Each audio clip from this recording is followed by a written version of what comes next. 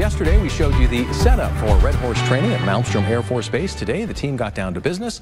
MTN's Paul Sanchez was on hand for the exercises and brings us the latest. So this is actually my first FTX with a Red Horse squadron. I've always been an LRS unit because I'm supply by trade. We've done exercises in the past. This one is a bit different just because it's so hands-on. Like, even though I'm doing ECP today, yesterday I was with Tent 2, so we were just building tents the whole day.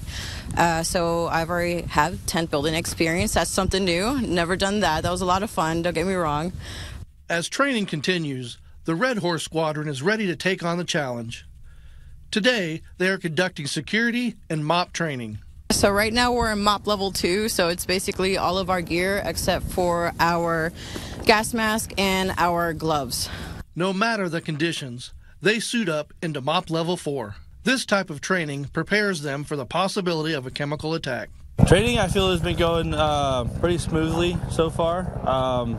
It is kind of like a new experience for a bunch of our new guys, so I don't think we're expecting them to go fast this time around, but it is going smoothly. I think they're taking their time and really learning what they need to be learning. So if you're a young airman or a seasoned vet, the training always continues.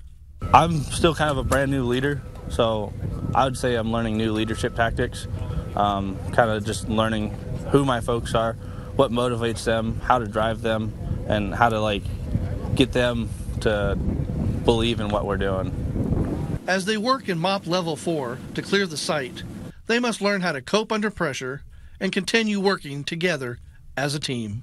No, I've got some seasoned personnel on my team, and I've also learned from them as well. You know, everyone's got different experiences, and when we pull them all together, there's really nothing that we can't do.